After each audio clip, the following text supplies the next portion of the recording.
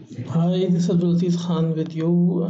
Today in this video, I will show you that how an XPIC link is planned, because generally when we plan a link, we plan a normal link, or maybe we cannot set a normal link because we did not specify that what kind of link we are planning. So generally we are not talking about the configuration of the link. So we are assuming that we can plan any kind of link with the help of the videos that I have made. You can plan any kind of link in PathLoss 5 and PathLoss 4. These videos, they can be helpful in both PathLoss versions. So, but today this is a specific video on the request of a friend that he needs to know that how an XPIC link is planned, what is the difference. So in a general way, there is no big difference. You plan an XPIC link in almost the same way as you plan another link.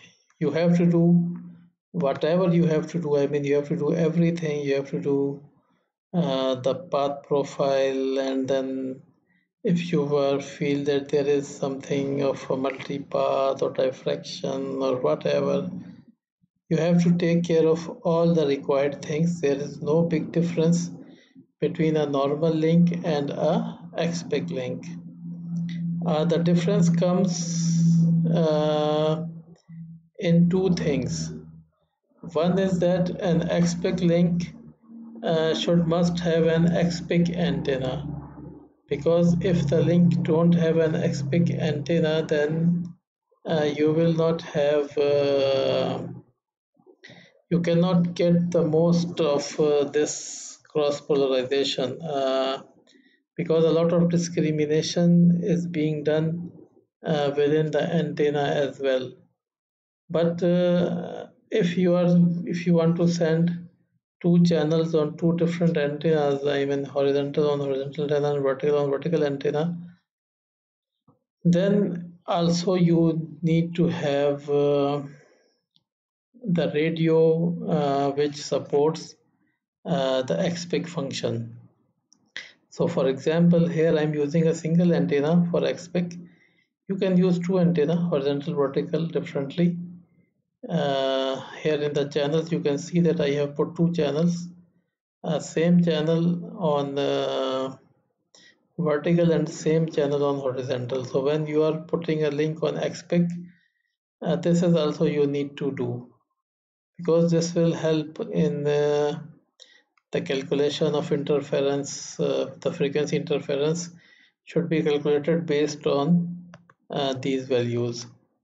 So because one link can support only one channel, so I'm just using one channel, but the same channel I'm using on both the polarizations, vertical and horizontal. So this is, you can say, that one of the differences that you make to have a vertical and horizontal channel. And then the things come is your radio. Now from the naming convention or other things, I'm not very much aware of all the vendors and their naming conventions, but generally if you have CC or CDP or XPIC or something like that in the radio file name, then it means that it supports XPIC, because CC is for co-channel. So XPIC is also basically, it comes under co-channel at least as per path loss, because you are using the same channel. So path loss takes the co-channel and the XPIC in the same kind of module. So they treat both of them, you can say, in the same module. If you want to use a bigger channel, you want to use code channel, then you can use that code channel also in the same module.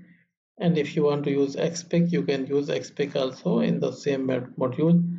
But one question is that how you can verify if the file that you have is the right file. Because for example, someone gives you a file and then he says that this file can take XPIC. So you just open the file.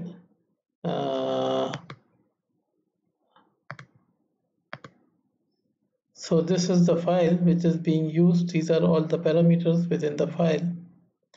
This is like the file name, the frequency, your data rate, radio capacity is 2STM1, approx modulation 128, bandwidth is 27. So everything is there. Just to let you know that this file is not an exact file from a vendor. This file I have modified for this. So you need to have the exact file. One thing that you need is the noise floor. I will not go in the detail, but and this don't go for this value. You should have a value from your vendor. The vendor should supply the file and he should supply the value. And other thing is here, this use code channel, if it is written here that do not use code channel, then this means that this file will not allow a co-channel operation. Path loss will not pick the co-channel values from this file because these two values XPIF and XPD these are the two values which are required. So I hope you understand my point that if you want to plan an XPIC link, it's planned almost in the same way that any link is planned, but the difference is only that the equipment file and the radio. Equipment file should support XPIC, and I have showed you that how it supports. You should have written this use co-channel here. If it is written use co-channel, then it means that this file supports. Also, this will have a noise floor value as well if it supports XPIC. But if it don't support XPIC, this will not have this will have do not use, and here you will not find any noise floor value. And in the same way, if you are using a single antenna, then this antenna should be dual polarized. It will have one vertical and one horizontal, both in the same antenna.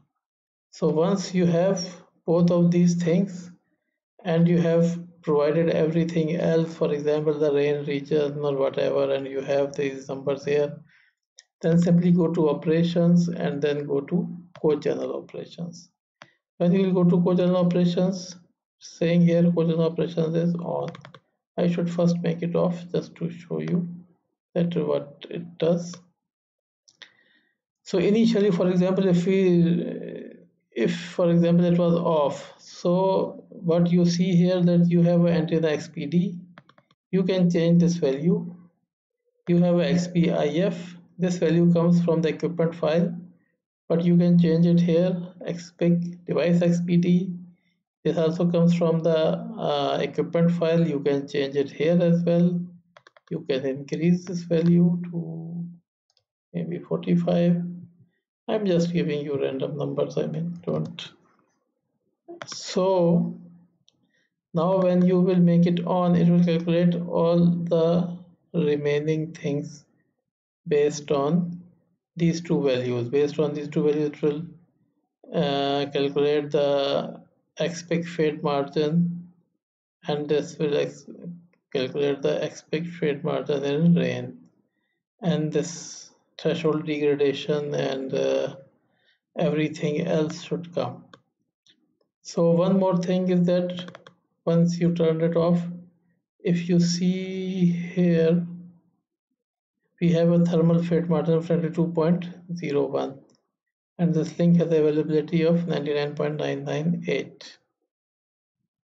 So when we turn it on, we get one more fade margin, which is 20.11.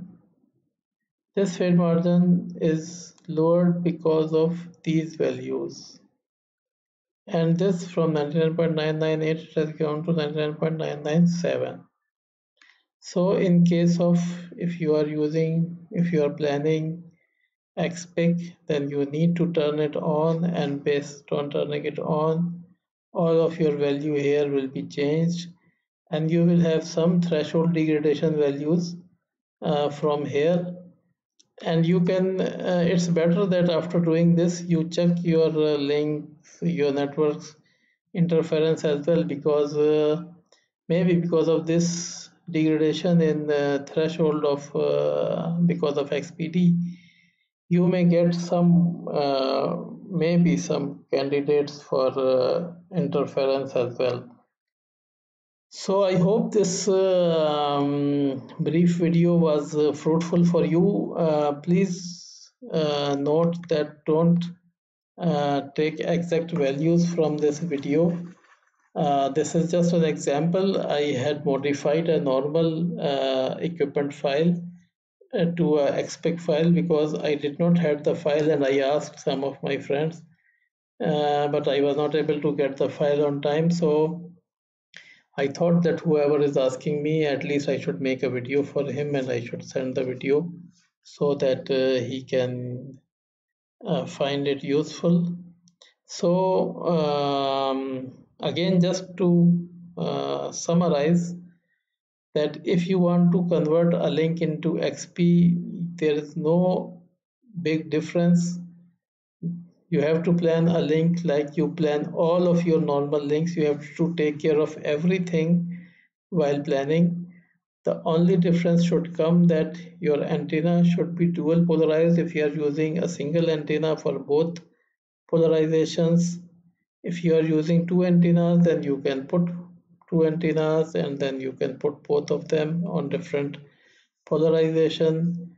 And your equipment file should be co-channel enabled file. It should allow you for co-channel operation, and once these two things are complete, then all you have to do is to go in operations and then go on co-channel operation and just turn it on.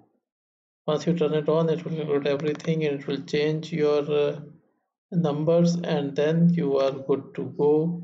Your XPIC link is now ready. So I hope this video was beneficial for you.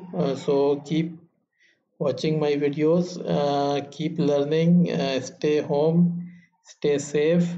If you don't find anything which answer your uh, questions fully, then you can always write back to me, comment on my videos. If you need any technical information that why this thing is like that and why not like that, still in that you can comment on my video and I will reply. See you in some other video. Okay, see you. Bye.